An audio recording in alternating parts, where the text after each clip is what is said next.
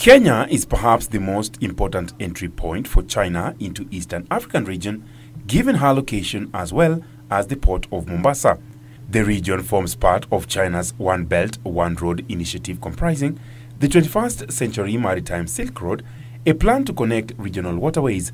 According to McKinsey, more than 60 countries with a combined GDP of $21 trillion are included in the master plan.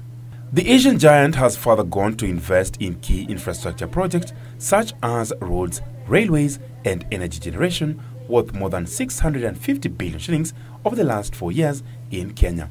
For a long time, the biggest exports to China is our raw products, tea, coffee.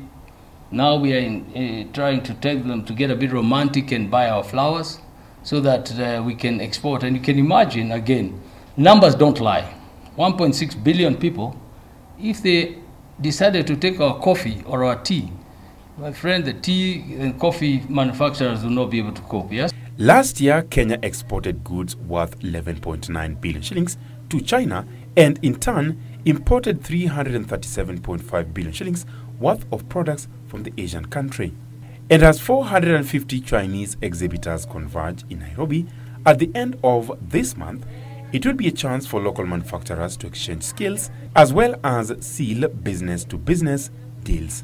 We've had, from the last event, we had 15 Chinese companies that have set up shop here. We had a few Chinese investors that invested in industrial zones and agricultural companies here.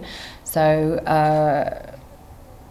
obviously we want to try and do more of that. We're going to be bringing more investors from China here, so hopefully the visitors that can come can have that face-to-face interaction with them, tell them about their businesses and see how, if they can get any more support. The expo will also grant consumers a first-hand contact with manufacturers, saving them travel and logistics cost.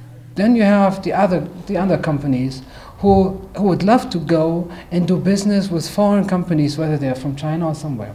But they face financial issues to pay all the trip there. Machinery, furniture, electronics and textiles are among products to be showcased during the 3-day China Trade Week. Ronaldo Willie, News Hour Business.